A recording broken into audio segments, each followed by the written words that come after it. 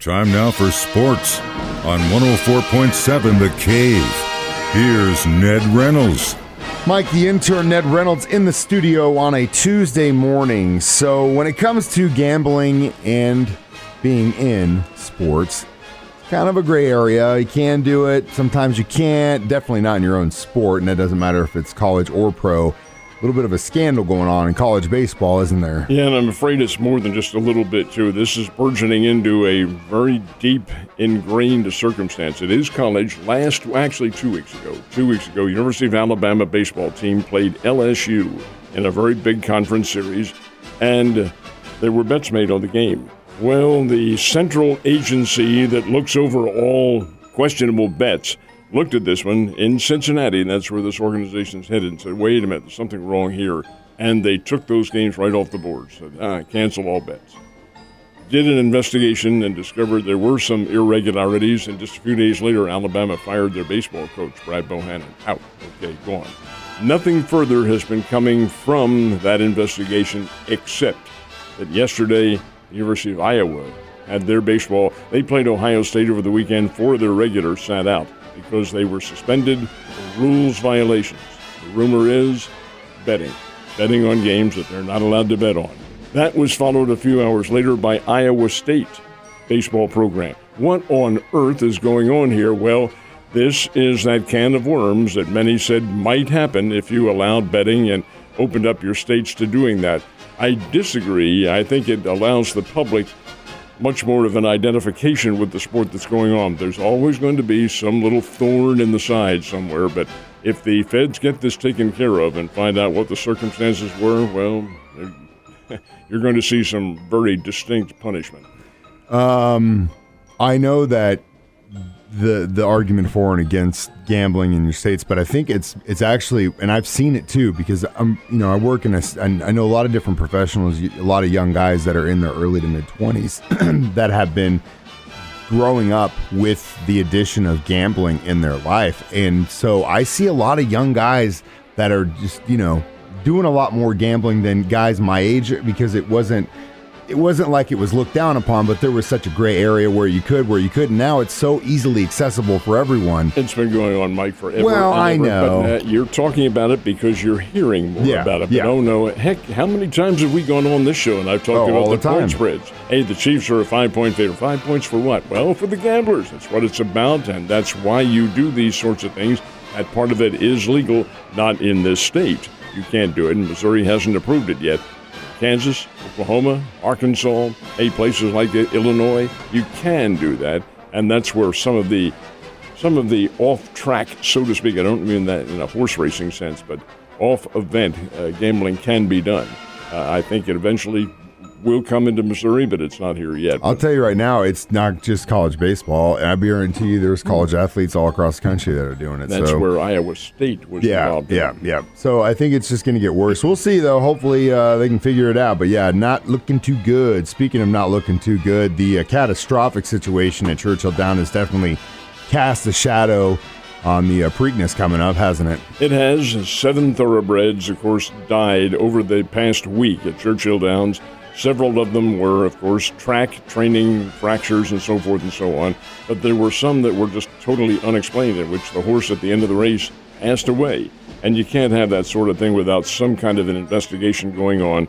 Well, right now there are no answers other than the fact that Forte, who had been the favorite and then was scratched, will not be eligible to run in the Preakness, and that's coming up in 2 weeks. Well, why won't that horse be eligible? Is it because he was scratched? Well, yes, in a sense. When you're scratched at Kentucky Derby, the Kentucky Racing Commission says you have 14 days on that list. It's automatic. You're placed on that list, so any disease or whatever the situation might be investigated and healing takes place. Well, the Preakness occurs within that 14-day period. So Forte is out of it, but Mage, that won the Kentucky Derby, right now the owner hasn't said that horse is going to run, but I'm sure it will. And the Preakness Stakes is a smaller field than Kentucky Derby. So we'll see what happens, but it is coming up in a couple weeks. And, yes, that cloud remains very much intact. And we'll be watching what happens at that race. So let's talk about some playoffs, more specifically hockey. Are we getting closer to a Kraken-Panther final? Maybe. There was only one match last night, and that was Las Vegas against Edmonton, and the Las Vegas Golden Knights on the road, or on the foreign ice, defeated Edmonton, and now Las Vegas has a 2-1 lead. More series coming up tonight. Be interesting to see if the Knights actually go too, because I was in Las Vegas and met that whole team. They came through where we were staying at and did the nice little fan tour. We walked outside, saw all these Knights fans. Like, what are these hockey guys doing down here? We're nowhere near the stadium. And then all of a sudden a bus pulls up and all these guys get out with hockey sticks. I was like, oh, I'm sticking around for this. So yesterday I read an article basically saying that a lot of people, or maybe people in the organization, are blaming some of the woes the St. Louis Cardinals are going through on the fact that Yadier Molina is no longer with the team. You can't put this all on Contreras, man. That's not fair. It is not fair, but there is probably some credence to what they're saying. You don't lose a 2-decade all-star veteran who's been in control of that team. You don't lose him and not feel it. And I think probably that has been of some effect. And here's Wilson Contreras coming in, and your expectations from the fans, which is always Mount Everest and hopes, is not panning out. And now the Cardinals front office has panicked a little bit and made him a DH, and he's not catching, at least for the foreseeable future. And that's why they're paying him to be a catcher. Well, anyway, last night at Wrigley Field, which is from whence he came, and we'll throw the meteorology into this very quickly. Watching the game, and down here, we're 80, 81 degrees, 82. It's about 40 in Chicago, and the fans are there bundled up, and you can see the breath blowing out, and oh boy, it was not pretty. Anyway, Cardinals get a win, 3-1, and who drives in 2 of the 3 runs? Wilson Contreras. And does he make any gestures to the fans? He says, yeah, keep booing me. Come on, I love it, and all that sort of thing. He was the DH last night. All right, Cardinals do get a win. That's 2 straight wins now. Miles Michaelis strikes out 7 in 4 1/3 innings, and then ran out of gas. And they bring in the relief corps. Chicago Cubs are about a 500 team, and they're a little bit below that right now. They're not a great team at all. I don't even recognize some of the names of the players on that. This is not the Cubs of the past. But they were unable to muster any kind of rally, and the Cardinals make it 2 in a row. They are now 12 games under the 500 mark, they being the Cardinals. Royals, how about this? MJ Melendez, who is one of the young, maybe potential superstars on that ball club, had 4 RBIs last night. And the Royals beat the Chicago White Sox 12-5.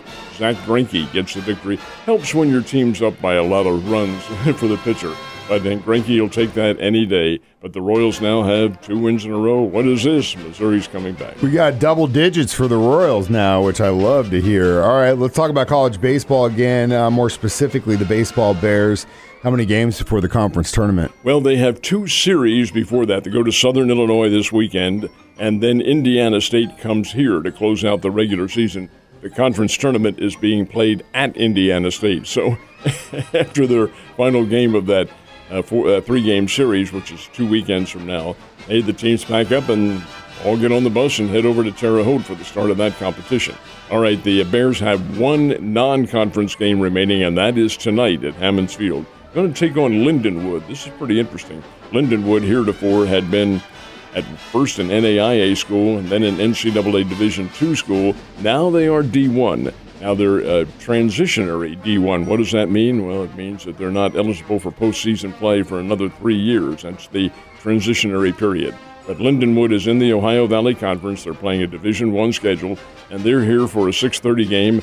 Be a nice little test for the Bears against an in-state opponent. They don't play very many in-state opponents, Mizzou and St. Louis University, and I don't think their games with St. Louis University were ever played this year because of weather. But be that as it may, and Southeast, I want to get the Southeast Missouri State Ball Club, they're in there as well. But indeed, we have competition going on tonight, 6:30 start, Hammons Field, Bears and Lindenwood. Last but not least, what's going on in those NBA playoffs? Miami Heat have really flexed their muscle. They knocked off the New York Knicks last night, and the Miami Heat now lead that series 3-1. Miami is a very good basketball team.